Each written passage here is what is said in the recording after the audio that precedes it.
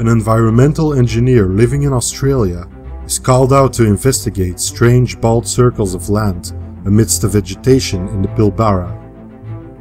When looking further into this puzzling anomaly, he discovers reports of similar circles have been made throughout the last century by numerous people. Not in Australia, but hailing from Namibia.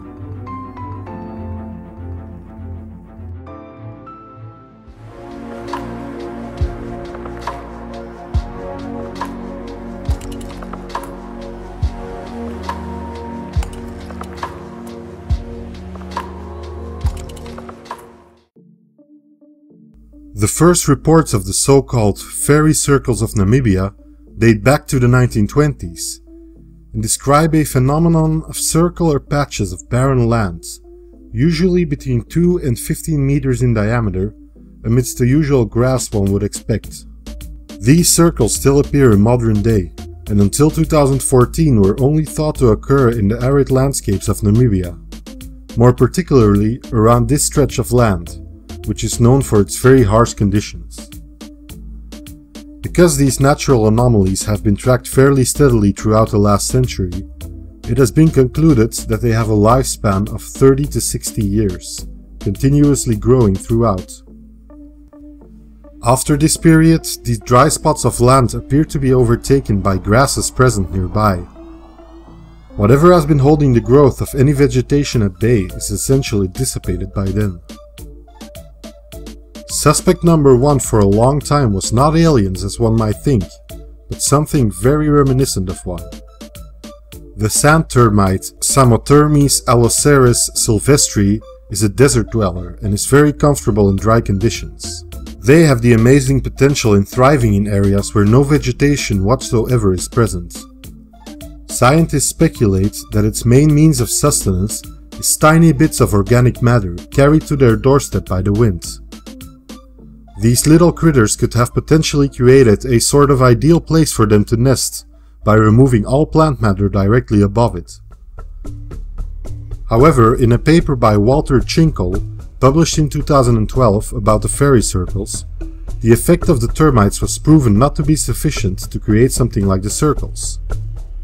Sometimes there seems to even be a complete absence of the termite from the affected area, making this theory dubious at best.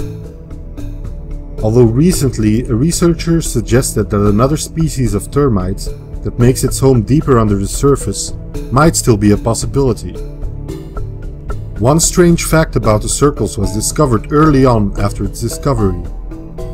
The center of the affected area was unusually rich in plant nutrients, which raises more questions as to how many different types there might be. This led to a theory made in 2013 where 2 scientists by the name of Michael Kramer and Nicole Barger suggested that the circles might be the consequence of competition between different grasses. Because of their research, it was found that the fairy circles arose mostly in conditions that had low precipitation and nutrients in the soil. They outlined that because of this, the different types of vegetation in the area had to compete severely for resources. Patches are created as a sort of barrier or reservoir of nutrients for the grass outside of it, to live off in a time when nutrients would be scarce.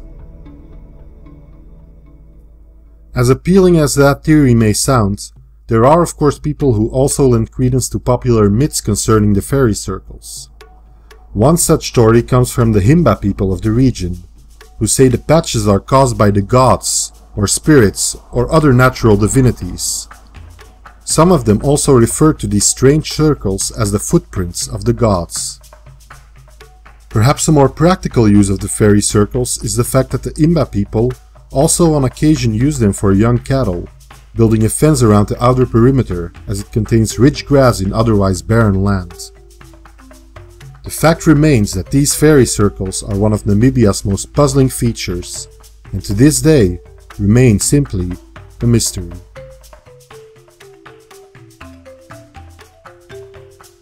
Feel free to leave your favorite theory about the Namibian fairy circles in the comments. And if you enjoyed this video, we would appreciate a like and for you to consider subscribing to our channel. It would honestly help us out a lot.